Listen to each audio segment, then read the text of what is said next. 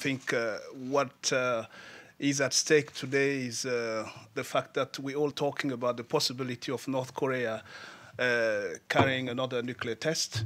I think it's important to remind the international community that there is this technical secretariat or provisional technical secretariat out there in Vienna, which stand ready to monitor the ocean, the ground, the air, to making sure that no nuclear test goes undetected.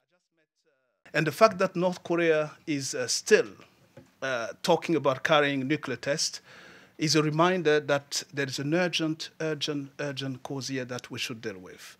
If we're not consistent and strong about getting North Korea to stop this or to be tempted to do this nuclear test explosion, we should be worried one day that they're not the only one to carry it. They're the only one to talk about it today, but they might not be the only one if we don't stop this once and for all.